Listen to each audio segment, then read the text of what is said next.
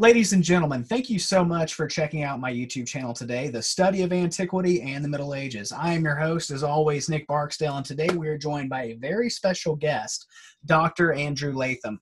Latham, thank you so much for coming on today. My pleasure. Would you mind telling us a little bit about yourself? Yes, I am a professor of international relations at Macalester College, which is in St. Paul, Minnesota. I've been here for about 23 years. And over those 23 years, my research interests have evolved. But in the last 10 or 12 years, I've really been focused on the medieval international system. And I've written a book to that effect on that topic, and actually written a novel as well called The Holy Lance, which deals with King Richard the Lionheart, kind of making use of some of the stuff that I learned while I was doing the more boring academic research. And I teach courses on medieval political thought and international conflict. I'm kind of all over the place these days, but I'm really, really enthusiastic about getting the word out about the Crusades. I think people misunderstand them to some extent and in various ways.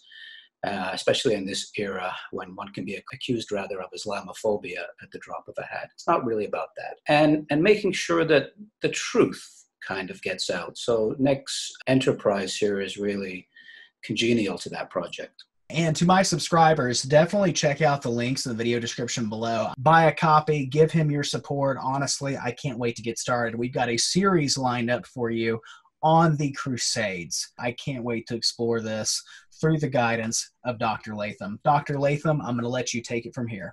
Now, again, as I want to make reference to that great Crusades historian, Jonathan Riley Smith, and he argued that following the birth of the crusading movement during the First Crusade, launched in 1095, and successfully liberating / capturing Jerusalem in 1099, the history of the Crusades to the Holy Land can be divided into several discrete phases. Now, the first of these, from about 1102 to 1187, he describes that as crusading in its adolescence. So we have the birth and the childhood, to stretch the metaphor perhaps beyond what it can bear, with the original conquest / liberation of Jerusalem, but also setting up the Crusader kingdoms, etc. That was the birth phase. And now we're in the adolescent phase from 1102, which is an important date because one of the Crusader principalities falls, Edessa, on Christmas Day in the year 1102, which had huge significance and resonance back in the Latin Christian hinterland. Between that date and 1187, when Jerusalem fell to Saladin, this is called by Riley Smith the crusading period, the adolescent period of crusading. During this phase, the church and the Crusader principalities were forced on the defensive. So the initial or opening or birth phase is one of the Crusaders, the Latin Christians, being on the offensive, even though they framed it as a defensive war.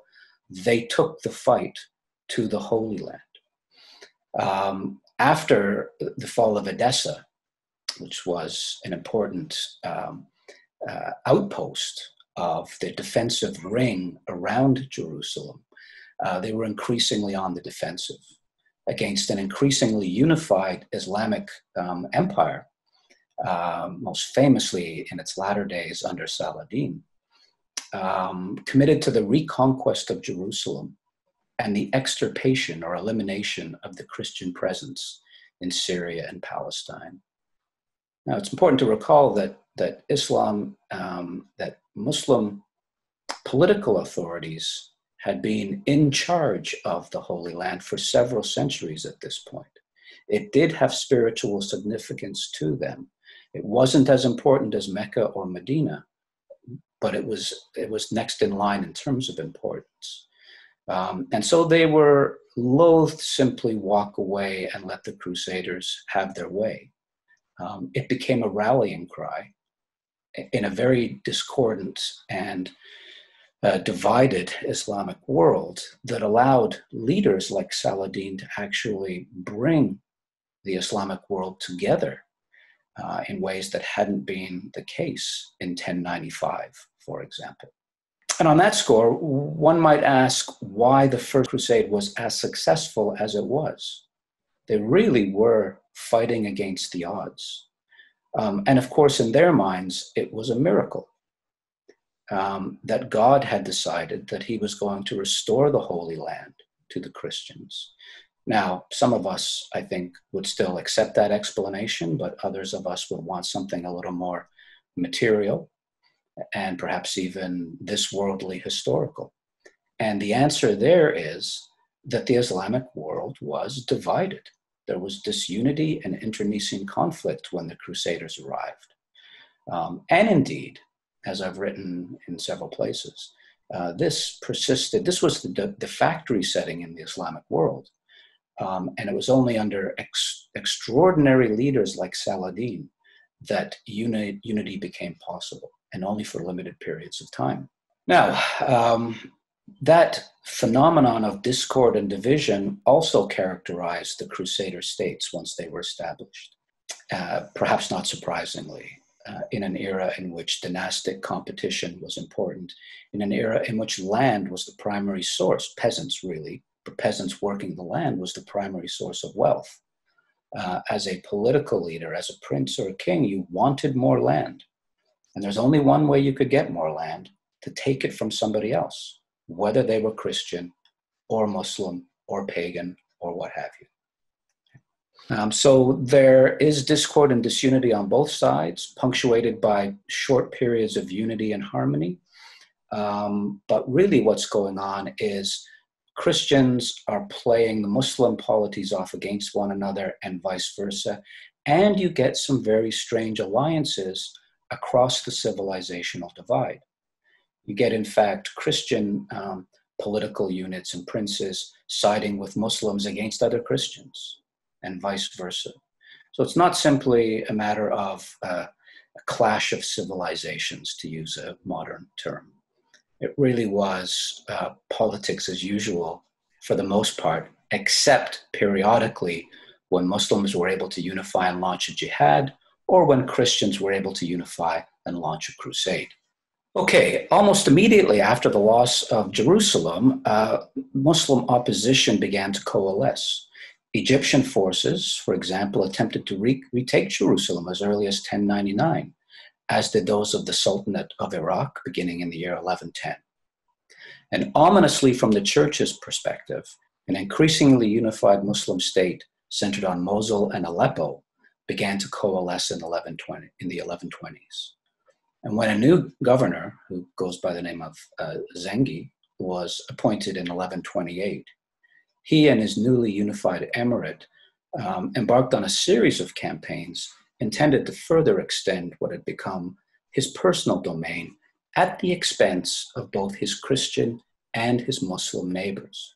So Zengi is committed to extending, enlarging, expanding his empire. And he really doesn't care at whose expense that takes place, Christians or Muslims.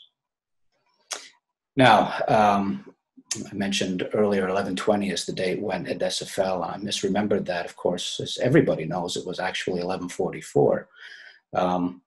And the Count of Edessa entered into a defensive alliance with one of Zengi's Muslim adversaries. And Zengi sensed an opportunity and attacked Edessa. And Edessa was the capital of the First Crusader Principality once the Crusaders arrived in the Holy Land. It was a cornerstone of the strategic defenses of the Kingdom of Jerusalem. Think of Jerusalem in the center and these other principalities surrounding it as kind of an outer line of defense. And Edessa was crucially important, a linchpin, a cornerstone, a foundation, pick your metaphor. But it fell to Zengi's forces, as I said earlier, getting the day correct, Christmas, and the year incorrect. It was, in fact, 1144. Almost as soon then as they had taken Jerusalem in 1099, the Crusader leadership realized that if the Holy Land were to be made secure, it would be necessary to create precisely that kind of defensive buffer around Jerusalem, to which I've just made reference. In addition to an inner ring formed by the principalities founded during the First Crusade, this would require an outer ring comprising the key strategic towns of Ascalon, Aleppo, Damascus, and the Mediterranean ports. The Mediterranean was a key lifeline for the Crusaders. It was, for the most part, dominated and controlled by Latin Christian navies, and it was the preferred route for trade. And remember, the Crusader kingdoms, too, are now located in between Latin Christendom on the one hand and everything to the east, up to and including China on the other. So it's an important way station in those trade routes. It's crucially important that we bear that in mind as well. This wasn't just spiritual, although it was that. These crusades had some material underpinnings as well. As Thomas Aquinas said many years later, if you want to understand why people do what they do, you only need to understand that human beings pursue power, they pursue wealth, they pursue glory, and they pursue pleasure. And all of those motivating factors are at work in the Crusades and in the counter Crusades, the jihad as well. Following the fall of Edessa, then, on 1 December 1145, Pope Eugenius III reacted to this very unwelcome and scary development by issuing a general letter, a bull entitled Quantum Predecessores. My Latin isn't what it once was, which called for a second crusade to fight in defense of the Holy Land. Now remember, the institution of the crusade hasn't been well established. There was one, it was successful. The Crusaders achieved what they'd hoped to achieve, liberating Jerusalem. And in the minds of many Latin Christians, that was the beginning and the end of it. And so when Pope Eugenius calls for another crusade, people are left, at least metaphorically, scratching their heads, although given the prevalence of lice in those days, they probably were literally scratching their heads as well. And there was a very poor initial response to the Pope's call. So he reissued the encyclical in March of 1146 and had somebody who became a very important figure in the history of the Christian/Catholic Church, the abbot Bernard of Clairvaux, and he charged him with preaching the crusade in France and Germany. And he was amazingly successful in terms of ginning up interest in this new crusade. In addition to calling on the armed laity, which is the average, both the average person and the knightly class, to take the cross, which is what crusading was called at the time, one took the cross, and come to the aid of their besieged brethren in Outremer.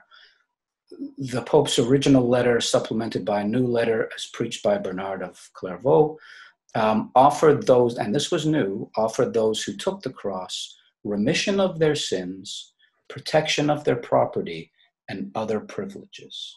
Now, some of that had been implicit during the First Crusade, but now it's becoming crystallized in church law, in the canon law, and in theology, that if one went on crusade, it was a way of paying the price for your sins. At a time when people believed in hell and heaven, and that sin would get you on the road to hell and not on the road to heaven, and that you as a knight lived an inherently sinful life. You were forever killing people. You were forever living it up in your castles, right? You were forever engaged in gift giving and all kinds of material things that were deemed to be sinful. And so these people had a great deal of angst, to use a very modern psychological term. They didn't want to give up being knights and fighters, warriors, and they didn't want to go to hell. And how can they square the circle? Well, the Crusades offer you a way of fighting for God and the church that will not only be legitimate, i.e. not sinful, but will get you forgiveness for your sins as well. And the other concern that lords and knights had was if they were over in Outremer, in the Holy Land, their neighbor might grab their property, take their land, right? But the church then promised to protect that property. to excommunicate or impose a ban on those who grabbed the property of Crusaders. So you can see how the institution is evolving to facilitate the participation of armed laymen in the Crusades. And this also applied, as we will see, to the Crusades ultimately in Iberia and in the Baltic. And in fact, we can think of these as a kind of three-front campaign to defend and expand Latin Christendom, sharing this idea that Crusades are different from other wars because they're called by the Pope and because they have the spiritual dimension, these spiritual rewards, and also one's all too mundane and earthly property is protected as well. That's the glue that holds these 3 or 4 kinds of crusading together.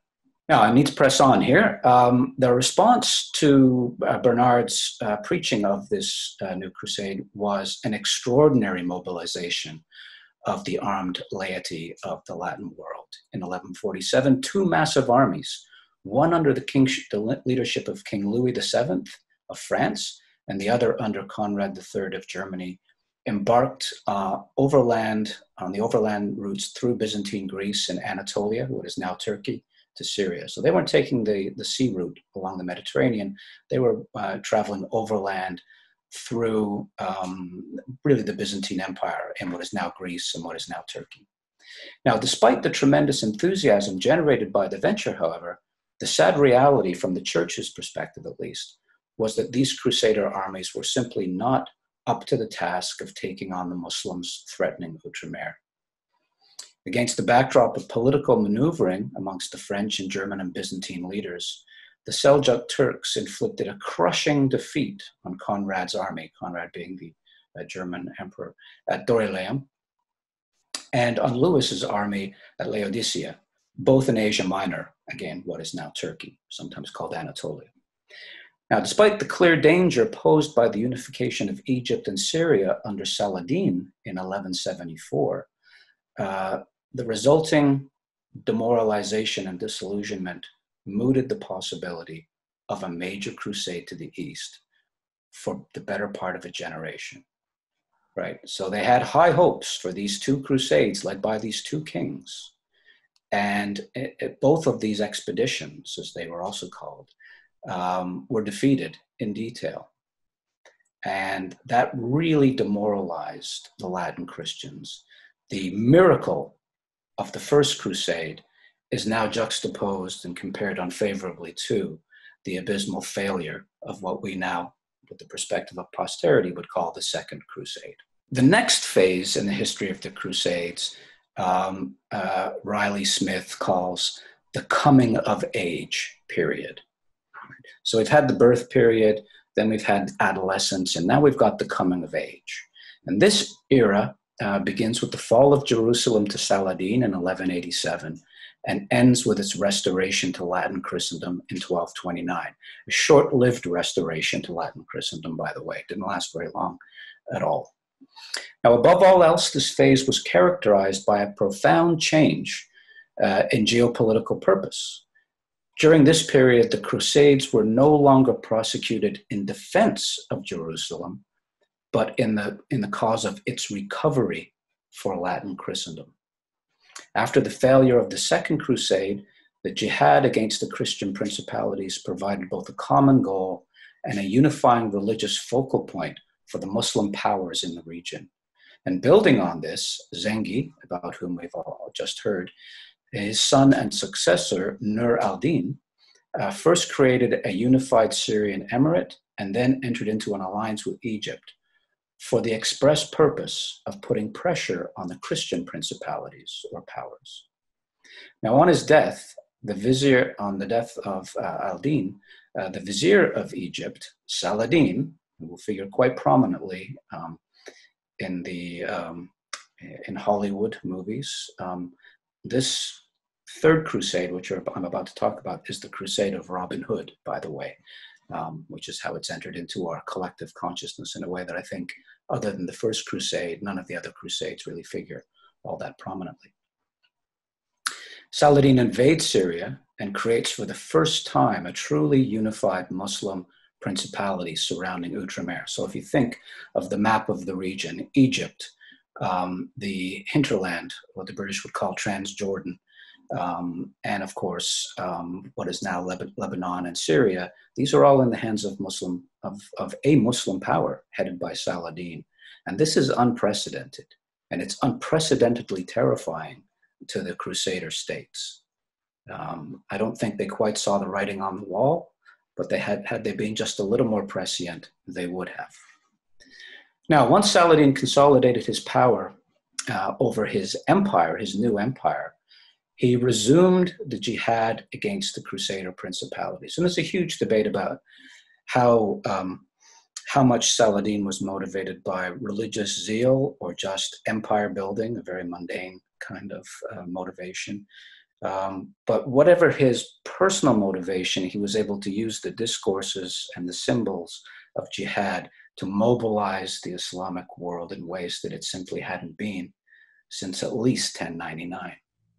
Now, after a somewhat checkered period marked by a few notable victories and several serious defeats, and at a point when Christians were exceptionally weak and divided, Saladin's army attacked the town of Tiberias, again, an important Christian outpost. And when the Christian army marched to relieve the besieged citadel, Saladin caught them in a highly unfavorable position and inflicted a devastating defeat upon them. This was the Battle of Hattin, which is one of those battles that pops whenever you talk about the Crusades, to the extent that people have heard about specific battles. The Battle of Hattin figures quite prominently. And indeed, it should.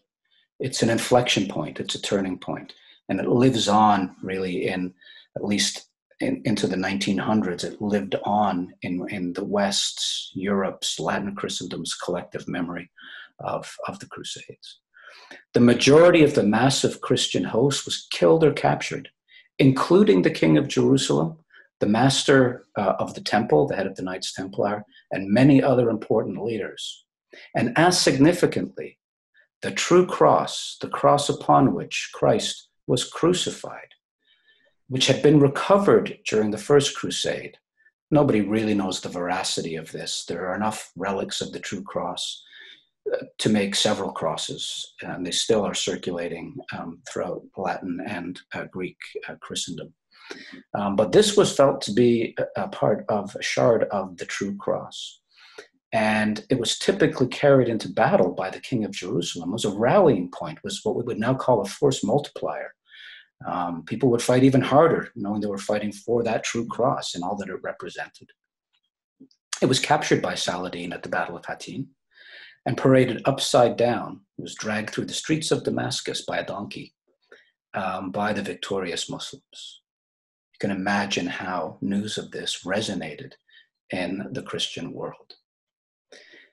But perhaps more importantly, all of those warriors who had fought and died or been captured and then sold into slavery were the exact forces that were manning all the other citadels, all the other fortresses and castles throughout Outremer. Those were basically denuded of their best fighting men, including Jerusalem, which fell to Saladin's forces on October the 2nd, 1187. By the time Saladin was finished his campaign, Outremer had been reduced to little more than a few coastal enclaves.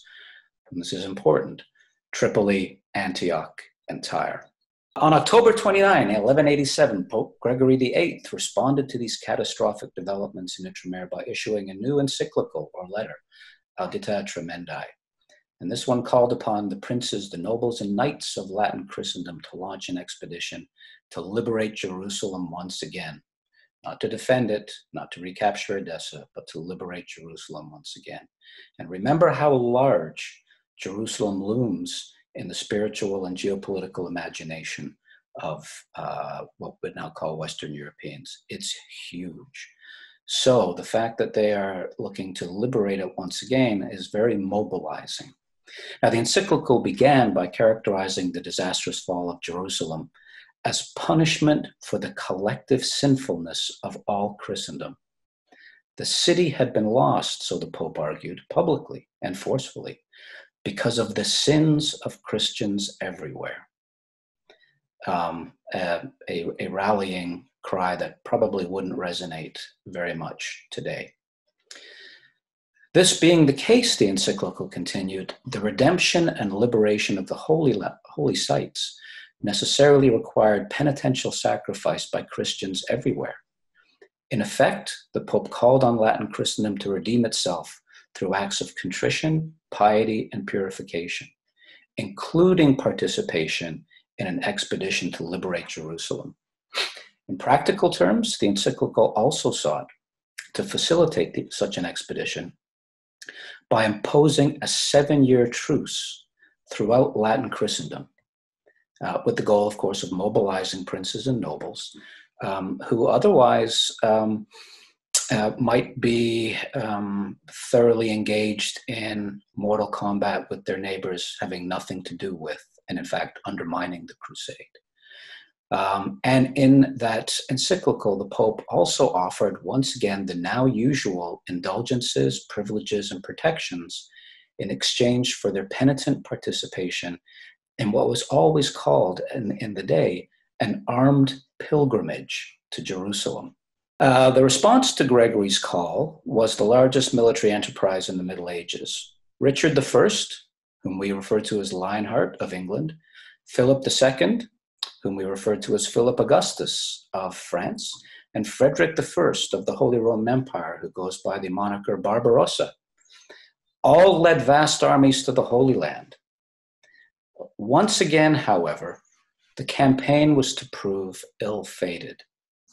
Frederick drowned en route, crossing a river, not even the glory of combat, leaving only a rump force under the command of Duke Leopold IV of Austria to press on. So many of the Germans just turned around and went back home at this point.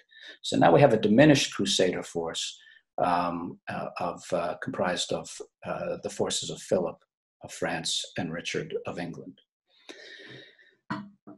And of course, there were divisions among these three crusade leaders, the Leopold IV and the French and English kings. And these led to the departure of Leopold and Philip from the Holy Land in the year 1191. So the squabbling between the Germans, the French, and the English resulted in the Germans and the French simply upping stakes and going home. And Philip, of course, was engaged in a struggle for mastery of what is now France, but a big chunk of which was under the feudal control of the King of England. So he went back to try to push the English into the sea, as it were, and left the English king to do the heavy lifting in the Holy Land. So this left only Richard, which he did ably, and with some notable military successes against Saladin. Began his campaign, the Latin kingdom comprised little more than a handful of coastal cities and one or two inland fortresses which were isolated and which would likely have fallen in the not too distant future. When he had finished, he being Richard, it consisted of the whole coast from Tyre to Jaffa, right? So pretty much the entire coast of what is now Israel.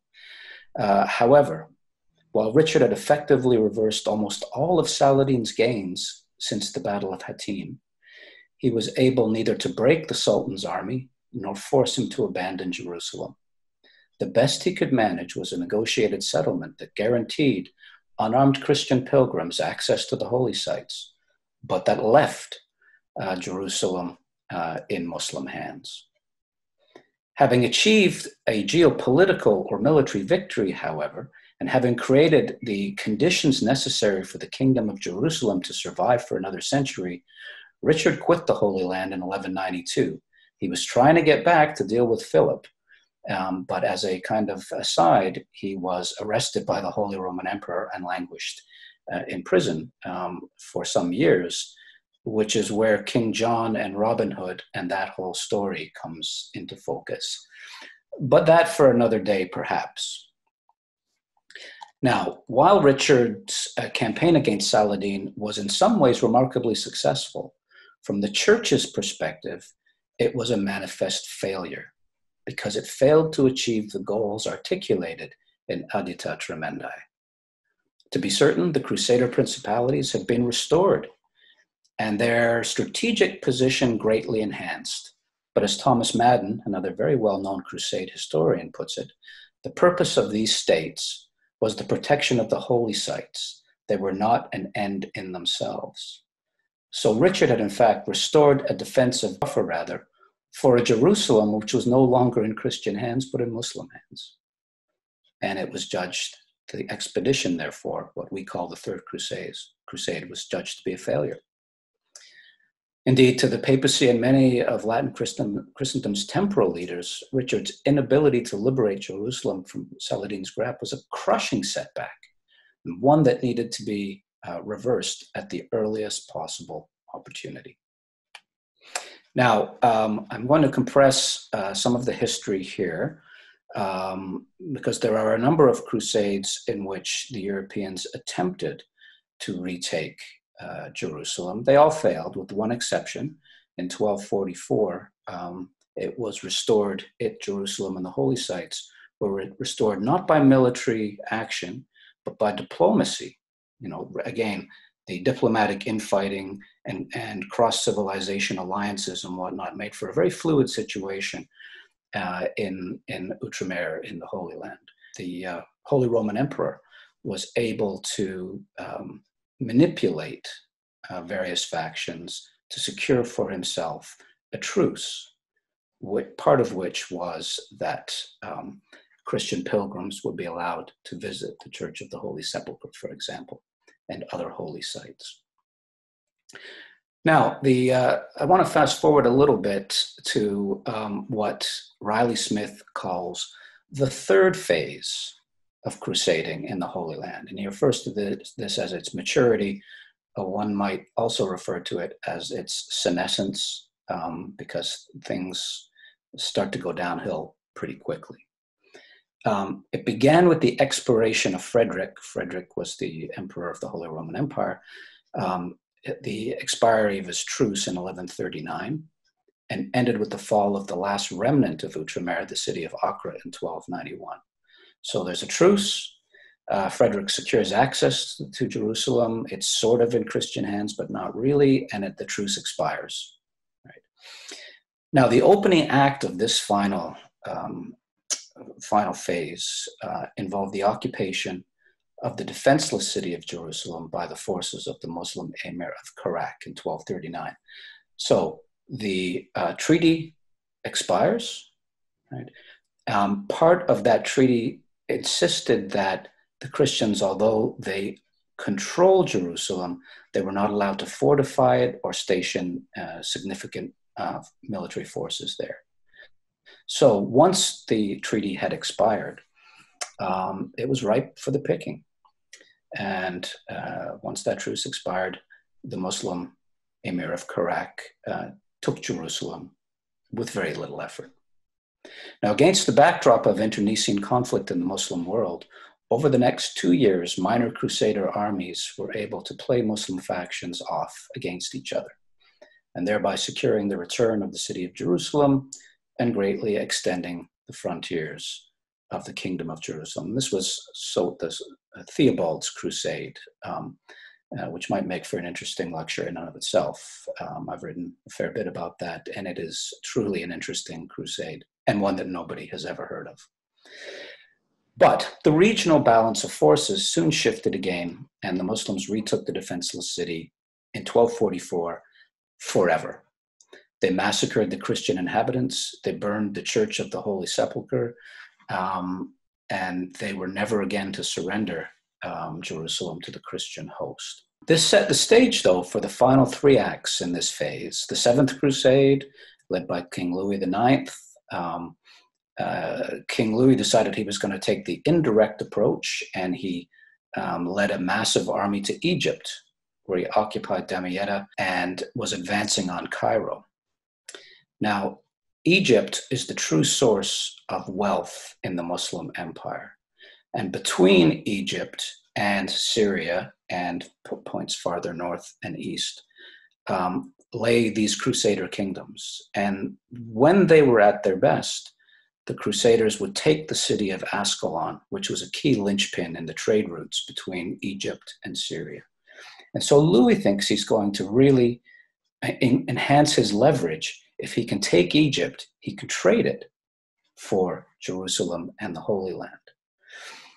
Alas, from Louis's perspective, it was not to be so. Muslim resistance began to stiffen, but more importantly, I think, there was an outbreak of dysentery, another plague or pandemic within the Crusader army, and that turned the tide. Louis was forced to withdraw towards his base at Damietta.